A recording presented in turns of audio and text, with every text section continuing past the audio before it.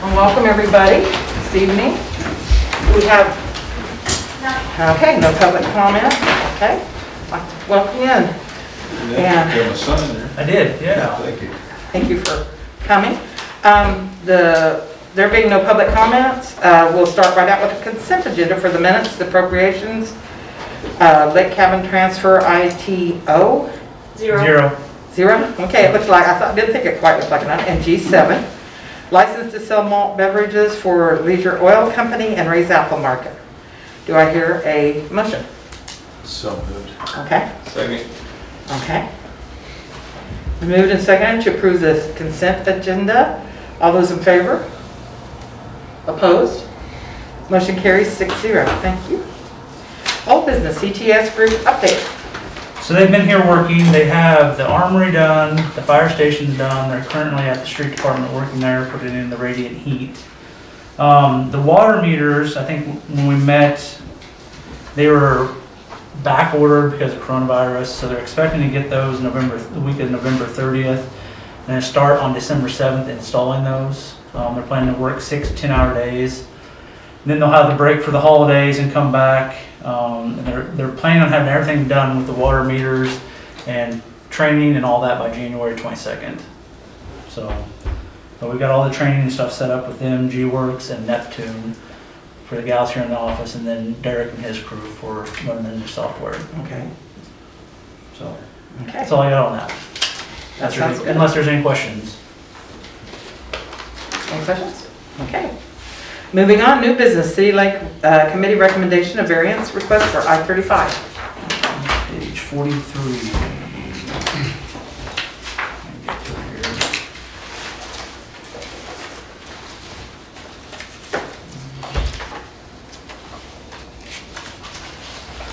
All right, the Lake Committee makes a recommendation to approve a variance request of 23 foot to the 92-foot setback established by the original cabin for the construction of cabin with a covered deck. And that's on page 43 in your packets. And Keith and I know Mark went out and looked at it. So if you guys have questions, they can probably answer those for you.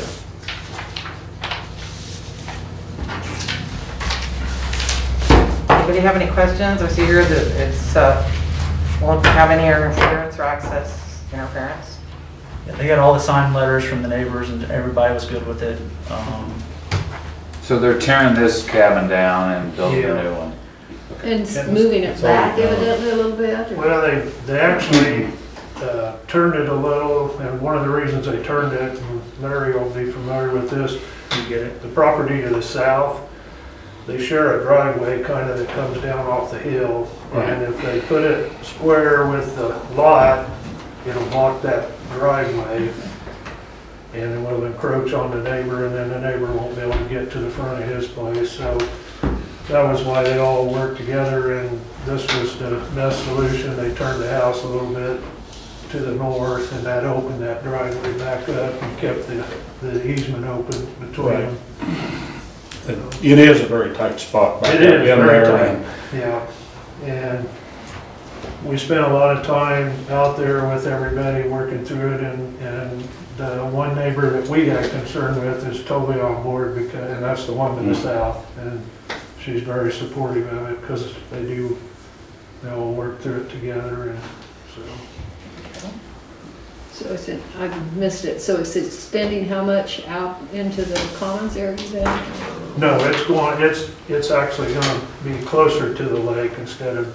Oh, I see. It's not an extension. I didn't They're read just that. trying to make it fit the best they can on 100 foot. I didn't read that Yeah, correctly. what happens when they demo it, anything that was non-conforming goes away once they demo their cabin, so then they're required to go, just like it was a brand new one from scratch, which means they have to be 100 foot back from the lake. Okay.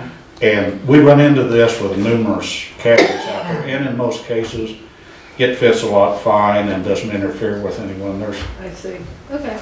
been a few that the council's decided not to, but very few. Okay. All right. Thank you. I looked at it, but I was trying to figure it out. Yeah, that's what it is. Okay. It's the- Looks really nice. Yeah, it Yeah, does. it's going to be a real pretty Really place. pretty cabin, yeah.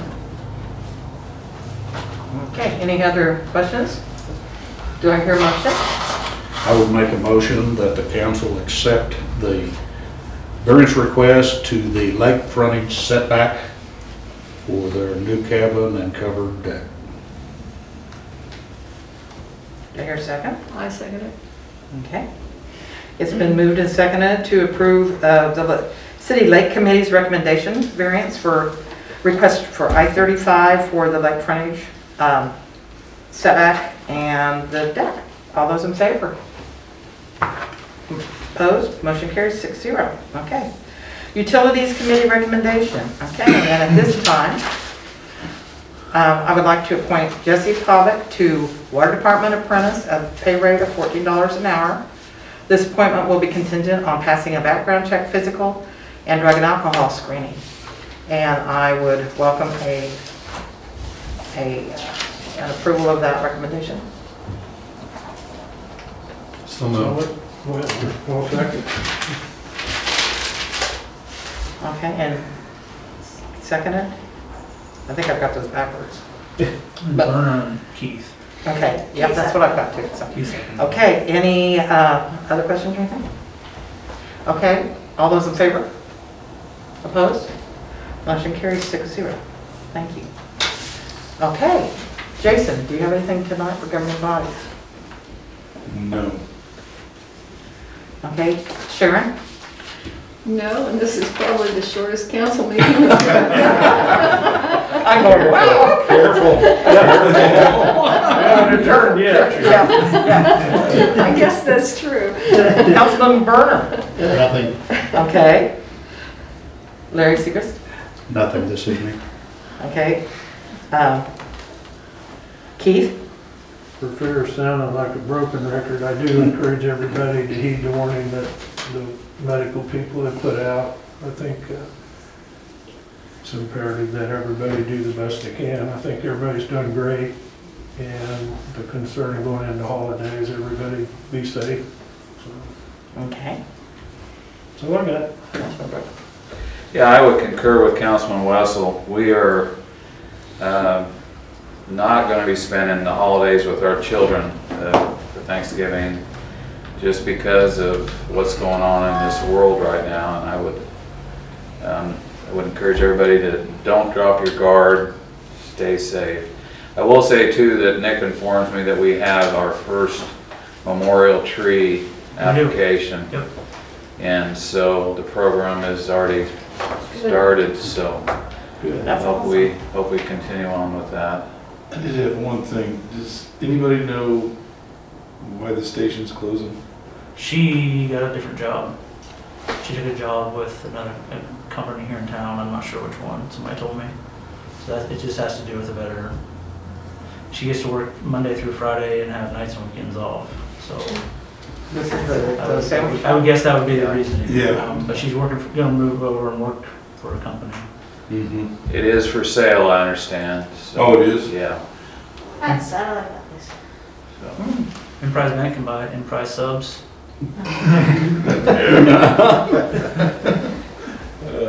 Good. Booker Subs. There you go. Yeah. And then my final thing there is Nick informs me that we got permission from Evergy to hang our new banners Great. with the Santa Fe Trail logo on them. So those will be being put up around town hopefully in the near future. Yep. So and that's all I have. Okay. Mr. City Attorney?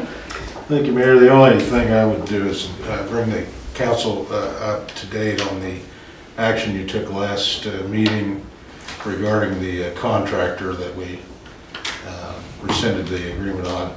Through his attorney, he filed a request for reconsideration to the KDOT attorney who was acting as our agent.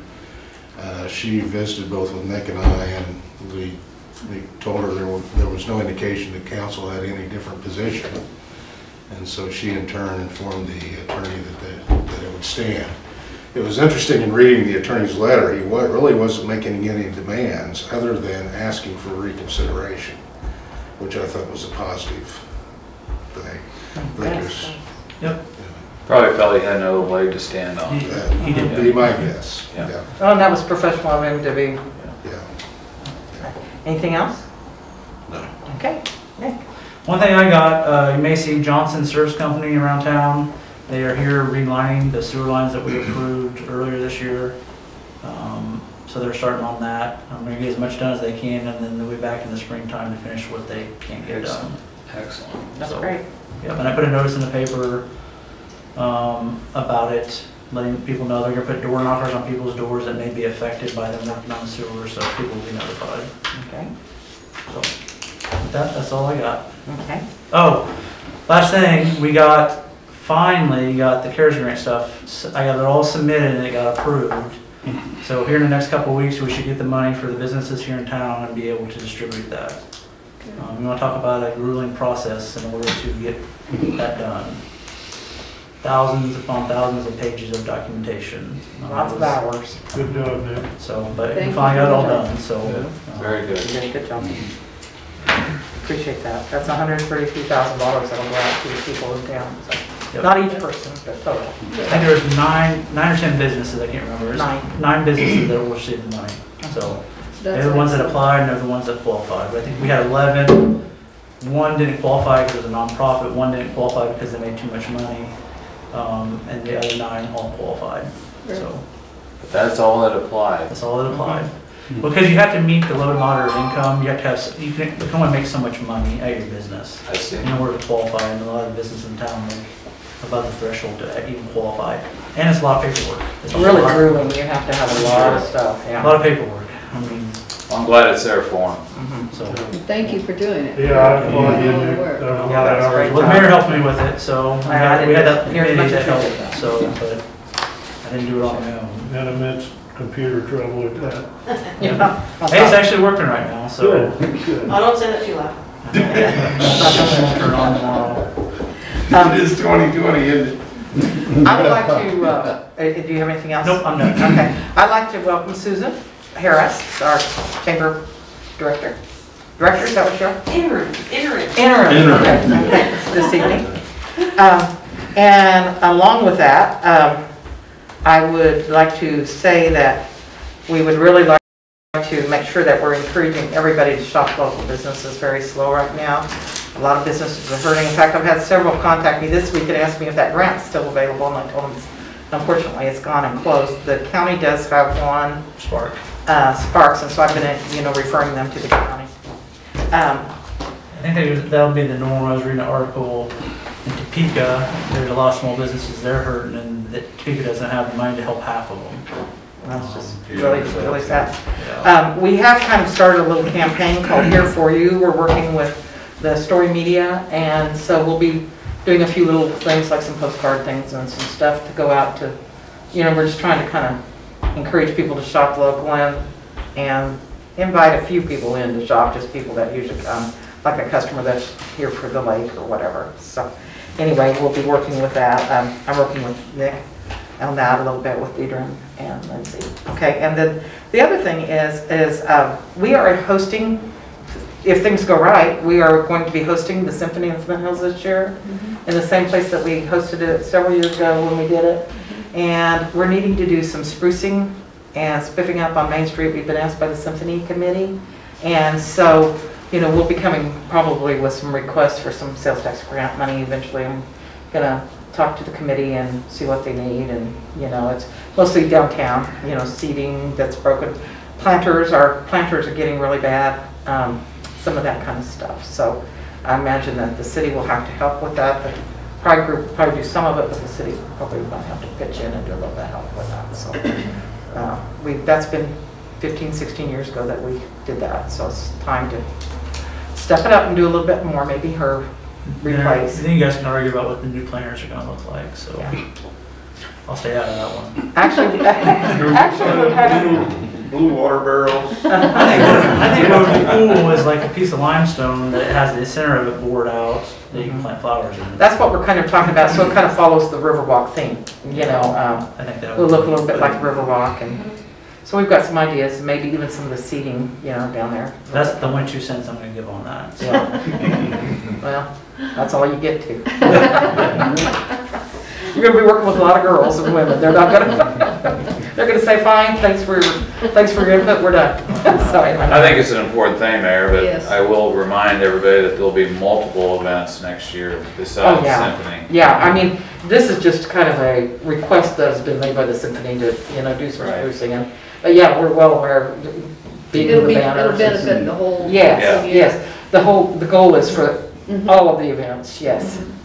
Mark, does the Santa Fe Trail deal, what happens if we're still fighting all this come next spring? Well, there's been some little conversation, maybe just pushing everything back to 2022, you know? I saw today where Mardi Gras has been canceled for 21, Oh, so.